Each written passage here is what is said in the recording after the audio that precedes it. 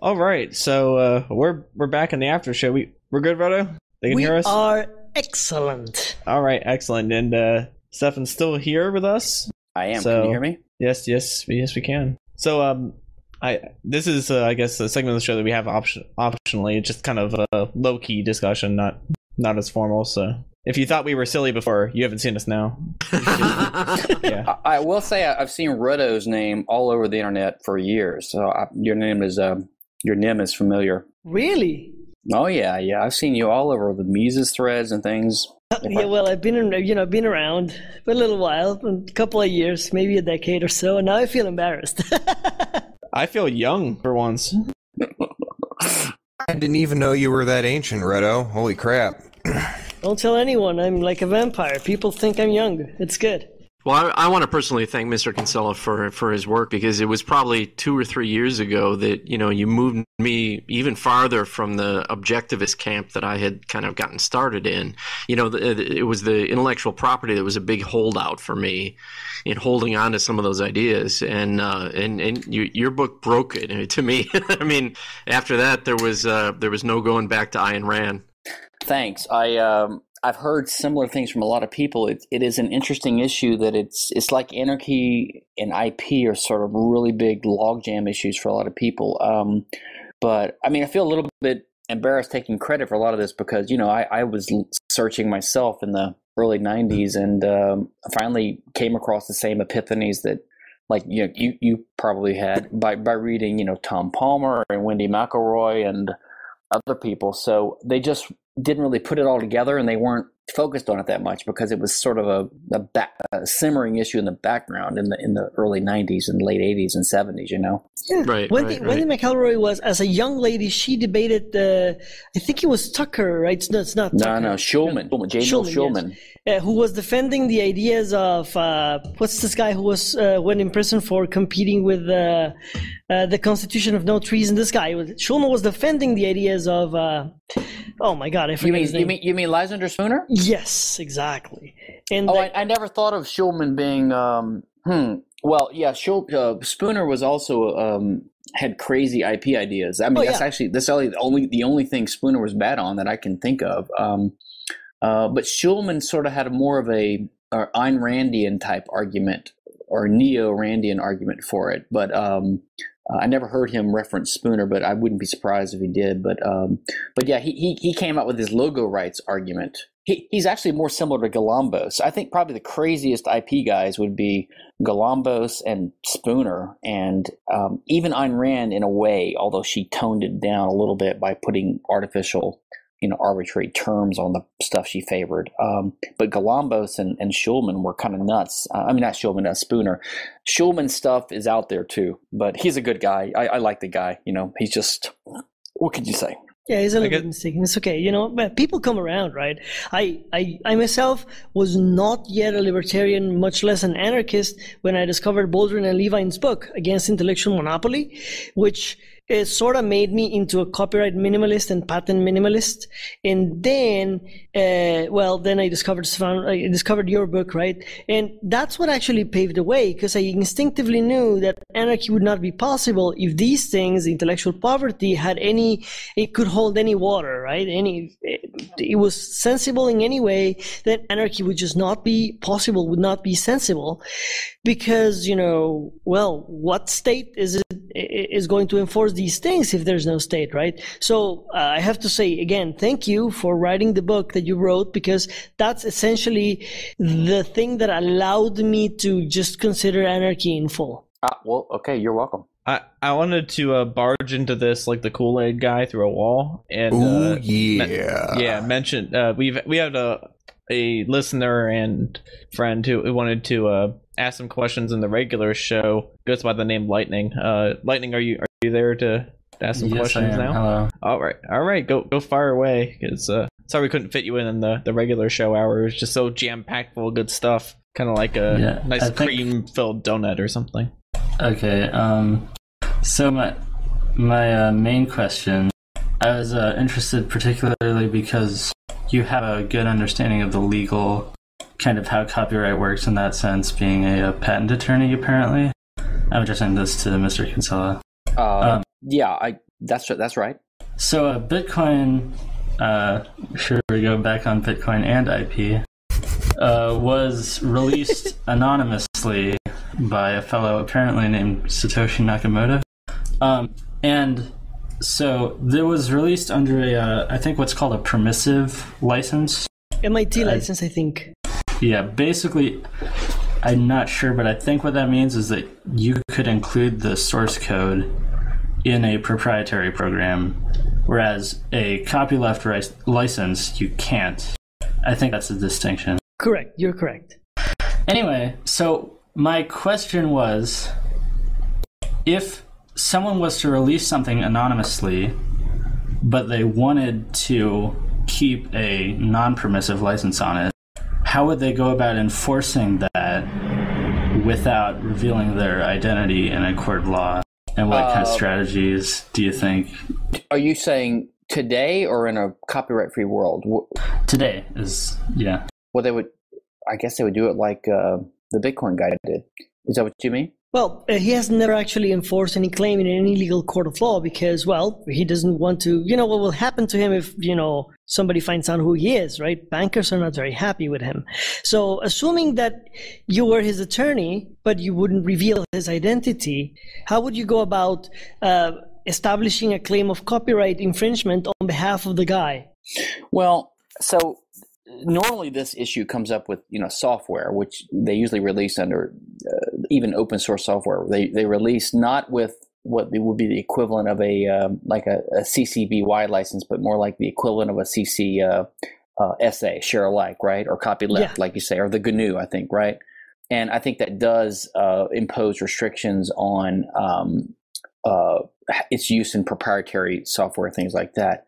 But my understanding is the only way it can be enforced would be some individual or corporation has to be the registered owner of the original copyright, because a license is a grant of permission by someone who could otherwise stop you by using copyright. So in other words, the entire concept of a license only makes sense if we assume there's a copyright. And if we assume there's a copyright, we have to know what the work is and who the owner is. Correct. So the only way the license is going to be respected or enforced is if there's an identifiable owner who is ready and willing to enforce it in government courts. Now, in the Bitcoin situation, to be honest, I've been trying to learn about this for a year now, and I'm getting a better understanding of how it works technologically. I was not aware that they had any kind of copyright copyleft type license on the code. I thought it was an open thing, and it was just structured technologically so that it's almost impossible for someone to get into someone's Bitcoin account without their permission or without their key and all this kind of stuff. I actually don't understand the legal situation of the Bitcoin code. If it's copylefted and if the guy intended to be anonymous, and he was for a while, right? Then he's still anonymous. I don't know how he could enforce.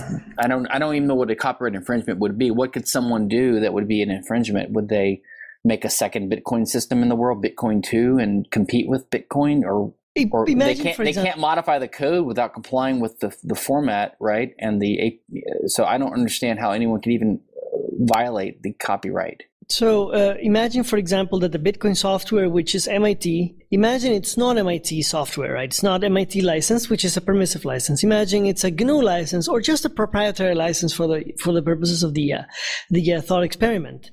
And so somebody repackages the software and does something with the software that is contrary to the license. For example, if the software was GNU, then making it proprietary and not distributing the source with the package would be an infringement of the license, and then that would naturally, it would naturally lead to the revocation of the license plus whatever, court action is necessary to get you to stop doing what you're doing, which is an infringement of the license, right? So this would be an example. As of today, it's really just MIT software, so it'll be very unlikely that Satoshi Nakamoto at some point will show up and say, you're infringing the license because... Wait, would you say it was MIT software? Yeah, it's MIT permissive license. What does MIT mean? It's a license it's a license from the Massachusetts Institute of Technology, which essentially allows you to do whatever you want with the software, even if it's mixing it with other software that is proprietary and compiling it and not distributing the source code. You're perfectly allowed to do anything. So it's not a share alike license. But the software, it's not from MIT. He designed it. You're just saying it's an MIT license. Exactly. That's what the license is called. Yeah. Like a Creative Commons thing. I got it. Okay. It's confusing. I know it's kind of confusing. No, I just want to make sure I understand that. So it would probably be an impossible situation for the person to even sue anyone, not to mention the fact that the license makes it extremely unlikely that there will be any copyright infringement action possible against anyone who's using the software in any way. I can't even imagine a case where you would actually do something that would hurt Bitcoin either, because it's such a robust system, right? I mean, what can you do that would, it's not even against the rules to try to find someone's key. It's just too expensive to do it, right? That is correct. You don't even own Bitcoins. It's just I was explaining to someone, it's like there's like an airport with a trillion sort of private little lockers with unique numbers on each one, and someone gives you the identity and key to one of them, and no one else knows where that one is or what the key is. So even if you don't own it, you're the only one who practically can get to that locker and open it up and put something in it or take something out. And if you hand that key to someone else, then they have the ability. So you don't really have ownership rights anyway. I agree. It's a very complicated question, because while you would think of owning a Bitcoin as something that is analogous to the real world, it is only really analogous to the real world because of certain mathematical difficulties artificially introduced to simulate scarcity, right? What there really is out there is nothing but a ledger, and you have a key in your computer that allows to unlock parts of this ledger and transfer some of the funds in your ledger to someone else, and it's a shared ledger. So there's really the concept of ownership doesn't apply except for the most symbolic or metaphorical of senses, right? Yeah. No, I think that's right. That's very good. But so I don't know if I can answer this guy's question because I don't think I understand it well enough. But I think my basic answer would be you just cannot. Without copyright, you wouldn't have even the concept of a license. A license is permission, but you don't need permission if there's no copyright. You'd only have certain non-disclosure type agreements, but that's a very limited case. So if you're asking how can someone in a libertarian way enforce their copyright, you can't. You can only enforce copyright by enforcing copyright through the state's legal system, which is by and large illegitimate, I believe. So you mentioned the non-disclosure agreements, and actually Lightning and I were talking a bit about non-disclosure agreements before the show as well. Do you think that, in the absence of copyrights and patents and all that, do you think non-disclosure agreements would emerge to kind of at least cover up, take the place of maybe the good stuff that copyrights do, if there is good stuff? No, I actually don't. Here's why. Number one, that makes more sense in the field of patents, not copyrights, because patents have to do with sort of technological innovations that you could, in some cases, theoretically keep as what is called a trade secret. That is, you just keep your proprietary process secret. But even that's apparently, if you check on Snopes or whatever, apparently the formula for Coca-Cola has been known for decades. It's just that the secret recipe. Yeah, they're not really secret. They're not really secret. It's just that, if you're starting a competing company like RC Cola or Pepsi, you don't want to be the identical product to Coca-Cola. You want to say, here's why we're different and why we're better, right? Only these ultra cheap fly-by-night knockoff artists are going to try to duplicate it, and then they're known to be knockoff as flimsy. So a legitimate big-scale competitor is going to want to slap their name on it and have their brand and their identity, and say why they're different and why they're better. I think that the original argument for patents, well, not the original one, but the one that's been given since they become statutory and widespread in the U.S. and the Western world, is that without patents, companies have too much of an incentive to keep their stuff secret. Because if they reveal it to the public, then they're going to have competition, and they're going to, everyone's going to emulate what they're doing. So they're going to keep stuff secret. So to encourage companies to divulge to the world the secrets that they're using, we give them a 17-year monopoly or something like that. So the original purpose of patents in the statute is not to encourage innovation, is to encourage divulging information, right? But the problem is that what happens is companies still keep trade secrets on things that they can keep a trade secret on. But most products, you reveal the secret by selling it anyway, right? Like if I have a new mousetrap, I can't help but tell people what's different about it. And that, in fact, that's how I sell it. I say, my new mousetrap has this new feature. It's better than everyone else's. So you're telling the entire world what's better about your mousetrap. So you might as well get a patent on it because you're already going to reveal to the world anyway. So the patent system doesn't really encourage people to publicize information that they wouldn't have had to publicize anyway, just as the price of going public with a product, right? That makes sense. So I think what's going and even today though, when you approach a company or you discuss certain things with employees, you make them sign non-disclosure agreements. Half the time that is just for complying with trade secret law. Trade secret law, which is another type of IP law, which I think should be abolished, to be honest. It's not as bad as patent and copyright or trademark, but it should be abolished as well. Trade secret law says if you have a secret that is a confidential recipe or some information in your company or in your business that gives you a competitive advantage over other people, if and to the extent that only you know it, okay, then if you have that kind of secret, which, by the way, you don't need the law to keep a secret. You can just keep secrets. But what the law says is if you have that so-called trade secret, then if it's about to be revealed illegitimately, like let's say a former employee leaves and he's telling a competitor or whatever, then you can go to the court, and if you can prove to the judge that, number one, the secret hasn't gotten out to the whole public yet, where it's still a secret, it's not a publicly known thing yet, then if you can prove that you made a diligent effort to keep it secret, which means the use of non-disclosure agreements, then the judge will issue an injunction against not only your former employee, but also against the person he's been talking to. And they will tell them, you cannot use or reveal this information under contempt of court penalties. So in other words, the court threatens to put you in jail if you use information that you've received, even if you're not a former employee, even if you've never signed a contract, right? Even if you don't have a contractual relationship with the company, even if you didn't induce the employee to tell you, he just was going to spill the beans and give you information, or he already did give it to you. So that's the problem I have with trade secret law. So it's binding to third parties? Yes, that's the whole problem with trade secret law. That's the whole reason. I didn't know that. Well, if it didn't affect third parties, then you wouldn't need a special law. It would just be you keep a secret if you want to. If you don't want to, don't. Or you'd have a contract that you can enforce or whatever. So you'd still be. Sorry to interrupt. But you'd still be cool with the idea of non-disclosure agreements simply between like the two parties, like an employee and an employer, But all that can do is basically say, if you spill the beans and you owe me money, you got to pay me a penalty, right? You got to pay me damages. So even there, I think that they're not that useful. I think that the most useful thing is reputation. In other words, if you get a reputation for being someone who can't be trusted, like a lawyer. I mean, a lawyer. Or a doctor, or a priest, someone who's supposed to keep secrets, right, or people that confide in them. In some cases, you can spill the beans. But if you start doing that, then you're not going to get customers. You're not going to be trusted.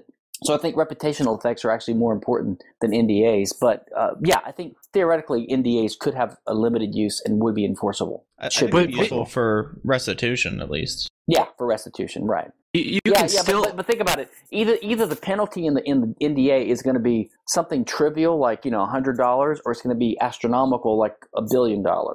So if it's $1 billion, who would sign such an agreement? I mean, not many people, right? And if it's trivial, you'll sign it, but then there's not really much of a deterrent to getting bribed to spill the beans by someone else. So to me, it's sort of a contract that if it's enforceable and has an effect, no one will sign it. And if people sign it, then it's not that much of a deterrent.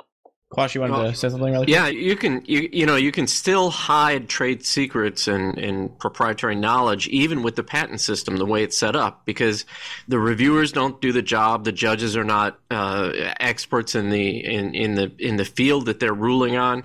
I was doing some research on inorganic polymer chemistry, and there was a series of patents owned by a company in France. They were U.S. patents, and they were very detailed, but you could not reproduce the formula based on what was given in the patent. The way they worded it was very I won't say fuzzy. They were very clever in the way they worded it. They gave all the ingredients, all the proportions, but you couldn't reproduce it based on the information you gave you. You know, they kept that as a trade secret. But if you were able to reproduce that substance, they could still sue you in violation of the patent. You know, but good luck trying to figure that out yourself. Well, and this is a little bit inside baseball, and it's boring to a lot of people, but well, first of all, patent lawyers are very good and they're good at manipulating the system, and there's tricks they play, usually within the rules, whatever these rules are. They're sometimes nebulous. But so, for example, and this is actually one I don't disagree with completely. It's not the same as what you're talking about, but if you have certain words in some patent applications, like let's say fissile nuclear material, right? Then it's going to catch certain flags by these government computers, and it's going to be subject to a special Defense Department review. And sometimes you'll get this notice back after you file a patent that, well, every time you file a patent, you'll get a notice back after a few months saying, you know, this is okay to publish now, and you guys can proceed with this. It's just sort of formality. But every now and then, the government seizes it and says, "Oh, no, we've got to confiscate this patent. It's too sensitive," and then they'll compensate you or whatever. This is rare. But what you could do is, if let's say you have a patent for, I don't know, the reuse of depleted uranium in some kind of totally non-military application, like, I don't know, an iPhone case that could have better battery life or withstand solar radiation because it's got depleted uranium fissile material in the shell. It's a bad example, but you get my idea. You could write the patent application and you could just use chemical symbols or some kind of accurate but obscure way of describing it. You just don't use the word nuclear. Don't use the word fissile, right? And then it won't flag the computers. So lawyers will do that kind of stuff to avoid getting these Defense Department things. And they'll also do things like you're talking about, because the patent law requires you to disclose. Look, remember, I told you that the original theory is not to encourage innovation, it's to encourage disclosure. So what they call the patent bargain is that we're going to give you a monopoly if you tell us how this works. And even though people can't use how it works for 17 years, they can at least start learning about it and studying it, et cetera. But what that means, you've got to disclose, number one, in a written description. It's got to be what we call enabling, which means it's got to be enough detail to enable someone else to make it without what they call undue experimentation. And you have to disclose the best mode. So if there's like 10 ways of doing it, and there's one way that you know is the most efficient or the best, and you describe 5 of them or 9 of them, and you leave the best one out, then until recently, that was actually grounds for invalidating the patent, because there's 3, like I said, 3 requirements: an enabling description, a written description, and the best mode has to be disclosed.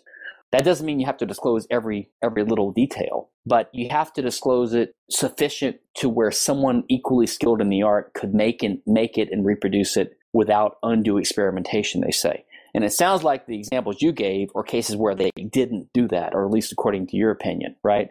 Yeah, and I you know, it didn't even sound like a valid patent to me. I mean, if you can't reproduce it based on what's given, I mean, you can't hold secret information, you know, and still claim a patentable process. Yeah. So it really didn't seem fair. And that's a whole other issue. If it shouldn't be a valid patent if it's not, if it doesn't have utility, which means it doesn't work. That's a whole other requirement.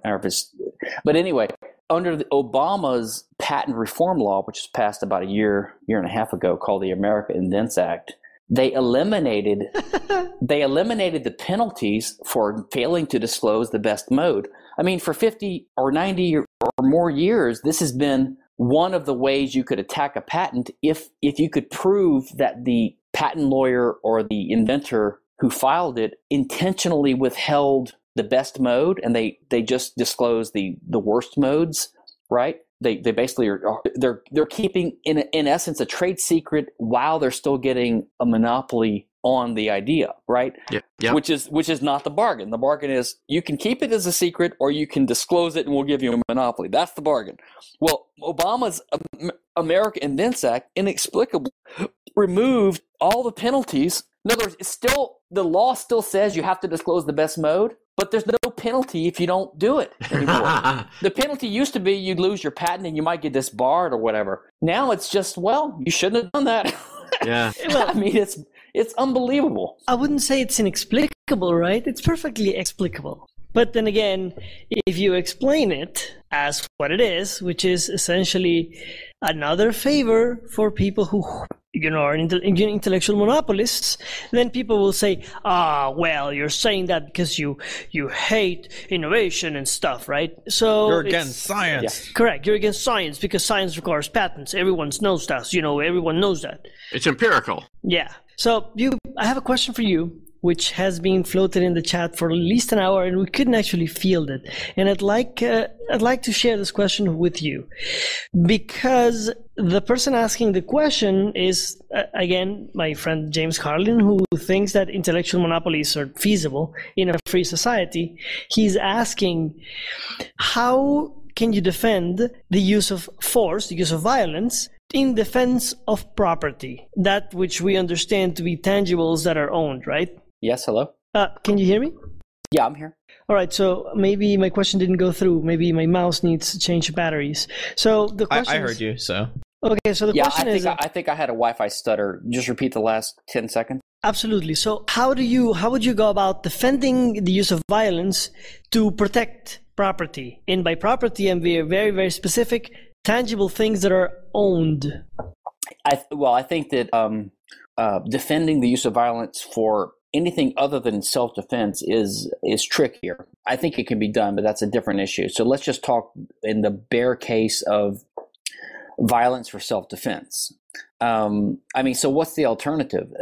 And what is the context in which this happens? The context is that there is a scarce resource, which is at least currently claimed or possessed, and presumably originally possessed by the current claimant. The defender, right? Yeah, and by its nature, it's a scarce resource, which means it is something that's rivalrous. It's conflictable. That is, only one person can use it at a time. And if two people try to use it, they're going to have physical violence. So the physical violence arises as a combination of, number one, the fact that the resource is scarce. It's that type of thing. It's not like ideas or information. And two more people want it, right? And number two, there are two people that are trying to actually physically use force to causally employ this thing at the same time, presumably at least one of them without respecting the claims of the other person. So the alternative to not using force to defend it would mean you just give in and let the other guy use it. But he's the one using force then. So to say that no one can use force, in a sense, in my view, ends up justifying the use of force on the part of the latecomer. So it's just like, I've always thought that these extreme pacifists, in a sense, they're more egalitarian. They basically put the aggressor and the victim on the same plane, because they view the aggressor's use of defensive force to defend their bodies or their homesteads or their property.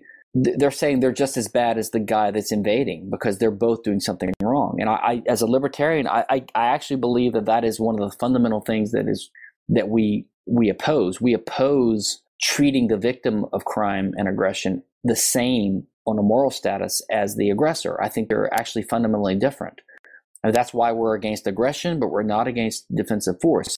If we're not for defensive force, we cannot be against aggression. So to paraphrase, if I'm getting this right, you're basically saying that because things are scarce and rivalrous, violence is the default, and property norms are there as a way to avoid violence. Yeah. And it's only when they're broken that we get to this situation where violence has to be used anyway. Exactly. Because and I think that's the default. Yeah, exactly. I think that's right. It's a default, and when it's broken, there's the problem. And I think that we have to, look, if we try to envision an anarchotopia in the future, I'm sure you guys get this or think about this question all the time. If we elect a bunch of Ron Pauls or whatever, what's going to keep us from adopting a state just right away? Can I patent Ron Paul's DNA? Technically, you can. You might, yeah, and he might not be able to argue against it, since he's not against patents, I believe, because he's such a constitutionalist. But whatever. So my thinking is that the only way we would ever, as a practical matter, achieve a fairly libertarian society is that if most people are libertarian. And I actually think most people already are libertarian. They're just somewhat libertarian. So if you have enough people that are enough libertarian, And if you ever got to that point, it's going to have to be by a transition from now to there. So for some reason, people are going to become more libertarian. And if that ever happened for whatever reason, then by the time you got to that point, then most people are libertarian. And so they wouldn't tolerate a little mini state arising out of the remnants of the old, withered away state system. And then the second question is, how could that ever happen? Could you think it could happen without being some kind of utopian or Marxist, believing in new libertarian man or whatever? And I simply think that the only hope, and it's a possible hope, is that humans will gradually become more economically enlightened just by empirical experience and just by the advent of prosperity and technology and the success of the free market despite the state's attempts to snuff it out. So, I always think that in 1990, 91, when communism collapsed, it was an educating moment for people, not in a theoretical way. Most people are still kind of as stupid in economics as they used to be, but a lot more people now would be reluctant to endorse central state planning of the economy in an explicit way than they would before 1990, because communism collapsed and provided a visible example that just doesn't work. And I kind of hope that the internet and technology and the free market will eventually enlighten people as to the necessity of free markets, and so that they'll gradually become more economically literate just innately. Do you know what I mean? And that will gradually make us more and more libertarian and see the state as less and less necessary, to where doesn't have enough legitimacy to keep doing what it's doing. Anyway, sorry, that was a tangent. That's a good tangent, though. It's the time we like.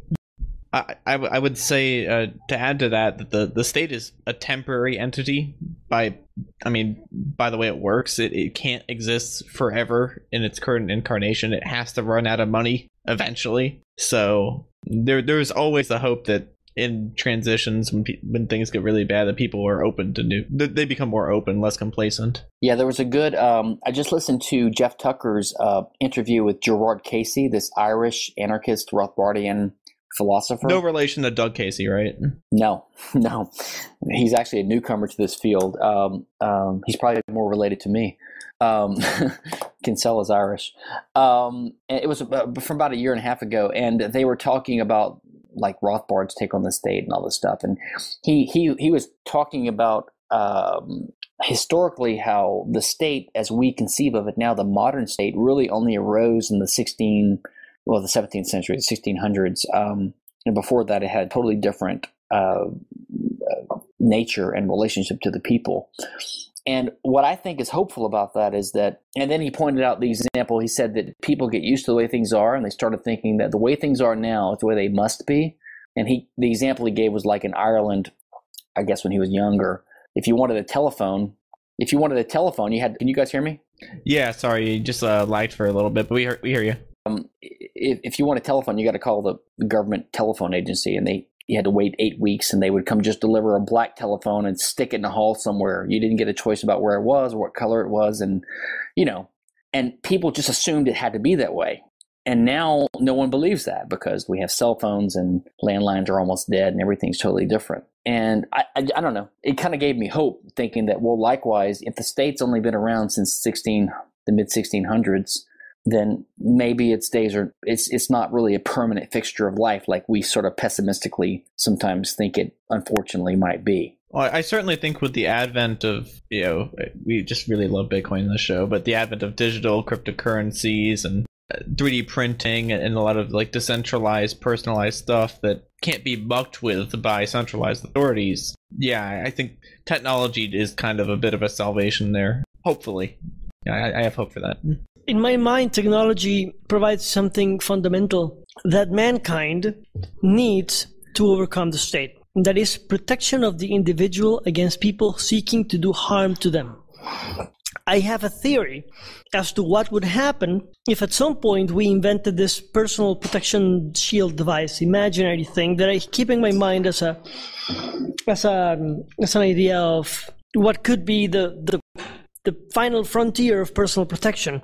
If you could wear something that will protect you from anything, from being stabbed, from bullet wounds, from anything, that could just activate at will, the very first thing that would happen is that device would be outlawed. It has to be outlawed because the state cannot function if such a device becomes popular, right? The end of the state is what the device means. This is what technology affords us incrementally until such device is invented that allows us to escape or protect ourselves from aggression. That will be the default. Technology will continue to improve and improve and improve to protect ourselves better and better against aggression. Are you imagining that extended to property too, or just to your body? Because if it's only your body, then the government could still, threaten or harm you by taking your land away or whatever. I mean, this is true. But yeah, I imagine that if such a device were to be invented, it would probably be feasible to, and of course, with a little bit of more, extra energy expenditure, it would probably be feasible to do the same thing to generate this force field around physical property, right? Yeah, it's funny. I used to have a fantasy, which is probably due to my Randian sort of original upbringing, of kind of the opposite of that, which was like some kind of satellite up in the sky that would instantly just zap anyone committing aggression. I mean, just incinerate them, like kind of like an omnipotent, omniscient, infallible, artificial intelligent, a Skynet, basically, right? Now, of course, it's not technologically possible, and it wouldn't be a good idea anyway for various reasons, but just the fantasy idea of that anyone at any time on the earth who ever tried to commit a crime is just zapped. Especially expropriating property protectors. Yeah, of course, they'd be the first ones to go, right? Overnight. There's actually a comic about this called Death Note. It's pretty interesting. Oh, really? Death Note? Death Note, N-O-T-E. It's about a guy who's given a notebook by a god where if you write someone's name in it, if you write someone's name in it, the person dies. And so he decides that he should kill all the evil people in the hopes that humanity becomes like this utopian society. And it's basically, the whole comic is about his fight with this master detective. What if he wrote God in that book? What would happen? I don't think he ever tried. That sounds. I gotta look this up. This sounds cool. It's manga. It's Japanese, but it's really good. It's probably the best manga there is, I think. That's my subjective taste, though. There was a novel by Victor Coleman, a libertarian sci-fi guy, maybe 20 years ago, 30 years ago, called the Jehovah Contract. You heard of that one? And some guys, he gets a contract to kill God, and it's kind of I think basically the idea is that God exists because people believe in him. So he mounts an advertising campaign, like on billboards, like on July 29th, God will die. And, as the days tick down, everyone starts freaking out. And on that day, I guess they believe it. So belief in God collapses so they can claim that God died or whatever, something like that, if I recall. It's been a long time. There's no God. That's a very interesting premise. If we could launch this advertising campaign that would say there's no government and do the same thing, imagine. Yeah, I know. And the government's a lot easier in a way, I think, to cast as a bad guy than God and to kill and get rid of.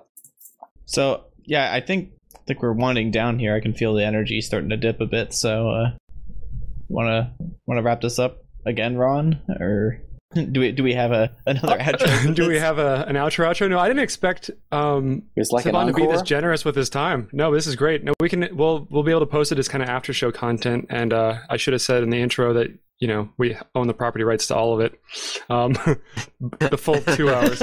Very good. Yeah, I actually, when I get the MP3, I'll put it in my my new podcast feed too. So no, I enjoyed it, guys. You guys are great. This is I'll have to look up your show. Yeah, please do. It's been fantastic. And if you want to throw us on yours, and we were, I don't know if you've heard the song, Stephan, but the Drop It Like It's Hoppa. We were considering doing that for our outro. Sometimes we change it up, and we thought, okay, this could be good considering you're on.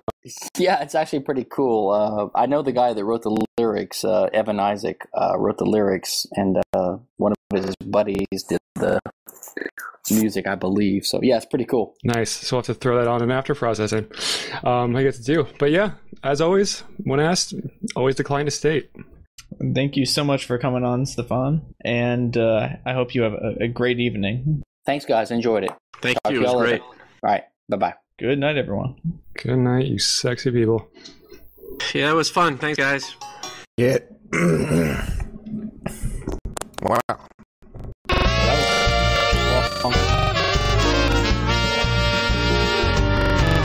Copying is not theft. Definitely not going to do that great. Leaves one less left. Copying it makes one thing more. That's what copying's for.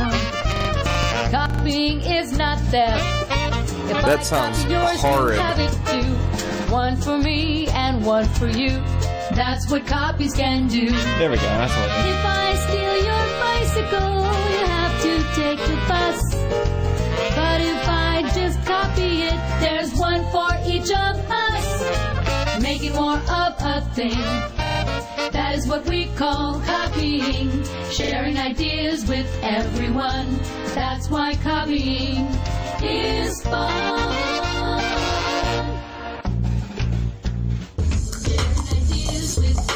Black and gold, real money, real talk, homie. Take these fools to school, Kinsella.